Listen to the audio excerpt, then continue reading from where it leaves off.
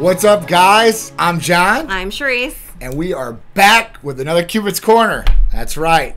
Me and my little beautiful wife right here every week are coming at you guys and bringing you guys great tips, tricks, and things that will hopefully ignite, entice, and up your relationship to a whole new exciting level.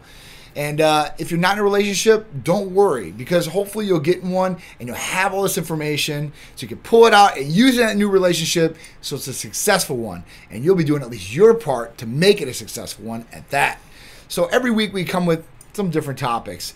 And, this last week was Thanksgiving and we had the family members over and stuff like that. So I think this topic was right along the lines of hitting home on me, and I want to get your guys' take on it and make sure you guys know how it was on you. So let's get into the topic. Yeah. So how do you think that your parents influenced your view on relationships today, right? So how do you think they affected your relationships today? Do you think they affected your relationships today? Because, obviously we're a product of our environment in some circumstances or situations, scenarios. And this goes a long, long way. But there are people that, they go against what their environment is all the way through and through. They recognize they want better. Or they want to do something different, right? Yeah, they want to do it different, There's some people that have a great environment that don't do so good either. So there's not some one way that's right or wrong, okay, at this point.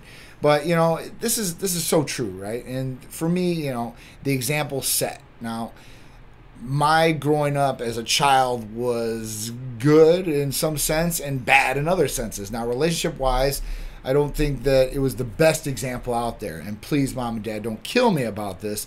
But I'm only speaking the truth, right? Growing up, I had loving parents on both sides, right? I had a brother and the whole nine. So it was really, really good. We weren't financially strapped or anything like that. So, God bless us. But the internal relationship of my parents, I don't think that it was the most healthy relationship. Obviously they were business partners, entrepreneurs and stuff like that. So you spend a lot of time inside and outside the house. But for them, it was always like, eruptions in World War III, where, they're fighting with each other, they're cursing at each other.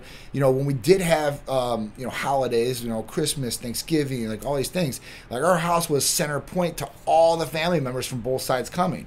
And, even in between there, the lines of the family members, there was conflict, almost at every single holiday that I attended. And it's common for a lot of families.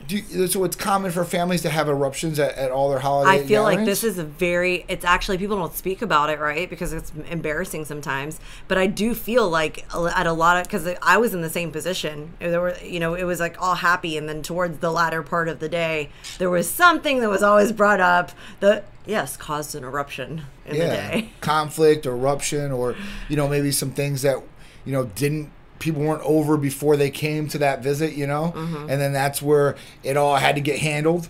So I mean, I've been into in a lot of these situations my whole life. So my thing was, I took the good traits from my parents, and I recognized the bad traits, and I recognized how I didn't want that for my family when I had a family. I didn't want my son or daughter, whoever it was at that point in time, to go through some of the different things that I went through when I was growing up, because it didn't make me feel good in all ways, shapes, and forms.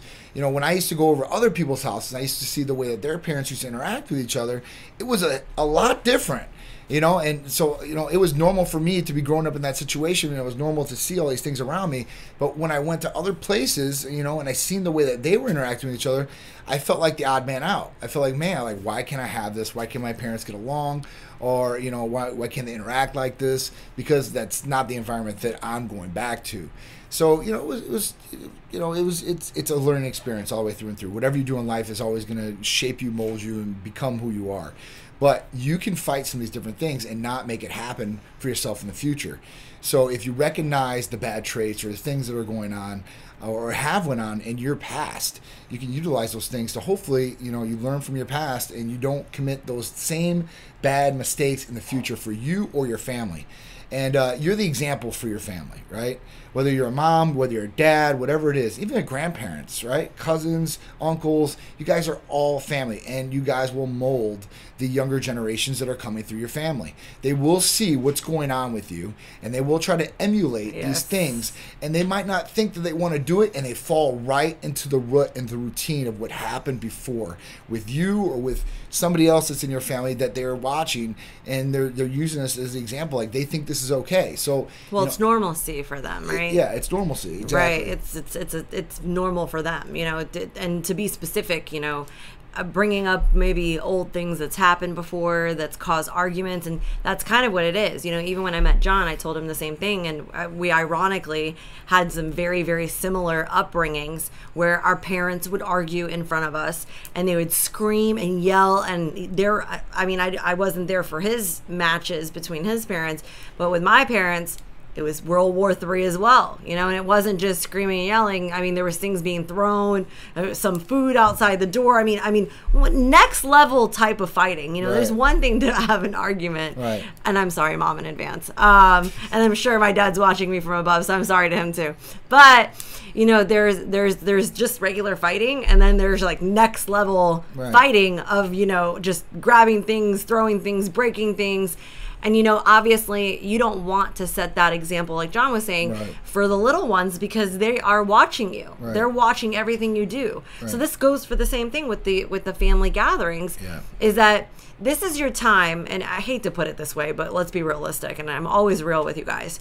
This is the time to, if you did have a problem with somebody, let's just say a family member, this is the time to mend it, right? You're supposed to come together and mend it. Now, if let's just say somebody's at this place and you don't really care for that person, this would be the time to fake it. Yeah, right. You're going to fake it because you want to get through the holiday and make everybody else happy. These holidays like, Thanksgiving and Christmas and stuff like that, it is supposed to be times of joy, right? Happiness, joy. Making memories.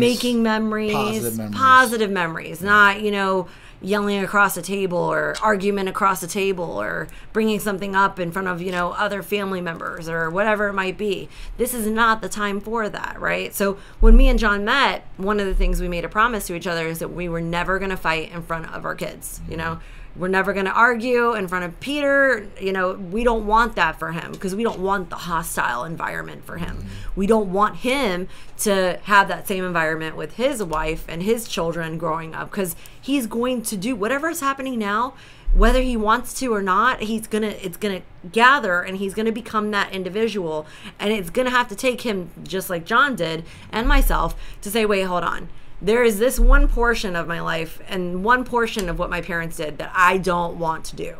And then you have to fix it, change it, and change that going forward, so it changes for all the generations going forward. That's right. Because remember, it's not just your children, it's their children and their children's children and so forth, right? And we can't say that these generations are getting any easier to train. So we might as well make it easy now and try to make it, as positive as possible. Right. You set the right standard. You put the right example out so that they understand, like, this is the way it should be done. And then you talk to them about it, too, as well. I mean, that's another thing. You talk to your kids. You talk to your loved one about it. Your partner, maybe you've had these bad experience in the past, and you vocally tell them, like, hey, listen, like, I don't want this in our relationship, right? Right when you get into it. So if you guys aren't in a relationship, you know, and you start talking about all these different things, the do's, the don'ts, and, you know, things that are like, you know, deal breakers, you know, this could be something you bring up. If you're already in a relationship, right, you're going to have one or two situation scenarios. The first situation is that person agrees with you totally, and everything's been good since the start. The second situation is you already fell into some of these bad things. Now, what are you going to do to get out of it? That's when you really got to talk to them. You got to put an action plan into play, per se, right? I always like my action plans, right? Because, you know, we can talk a good game and we can say we're sorry and all these good things. But what actions are you going to do to make a change? And actions really speak louder than words, right? You like that old saying. Always, yeah. It's so I do true, say that right? very often. People can tell you, I love you. No, let me see your actions, because your actions are going to show truly me, tell don't me. tell me. Exactly. Show you, not tell me. So, you know, these are different things that you want to do. Now, you know, I would challenge you guys to really think about your past, right? And your childhood possibly. And, you know, if it was good, was it bad, I'm sorry, you know, but revisit that and really think about what you went through.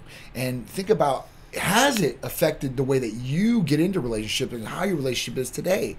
And are there things that you might want to change because now you're realizing, like, oh my God, like, I'm just like my dad, or I'm just like my mom, or just like this relationship. Like, this is not what I want to be with, right, or this is not what I want to get into, right?